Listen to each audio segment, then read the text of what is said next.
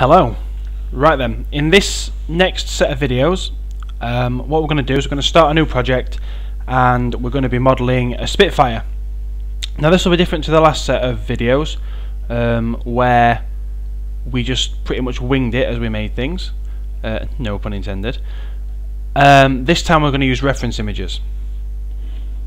So what that means is we're going to import some images so that we can trace the shape rather than having to do it by eye, which can make things a lot easier.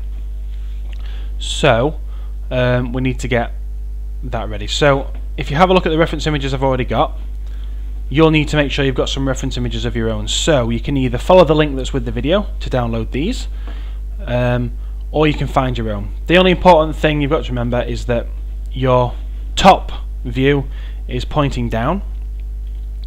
Your front view obviously has to point to the front, and your side view is facing to the left.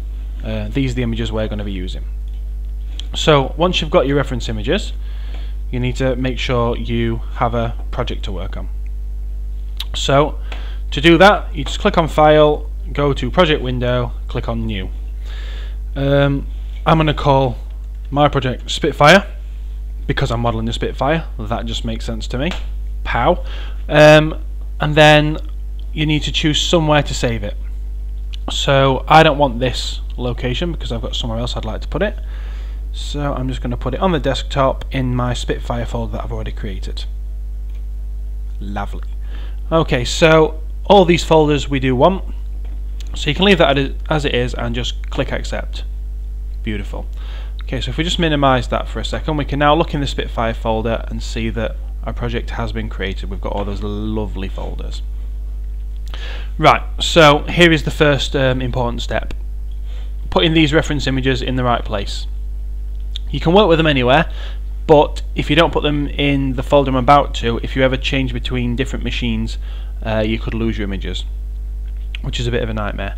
So what you need to do is put them in the source images folder of the project we've just set up. So I'm going to select those two images, pop them in there. Great stuff.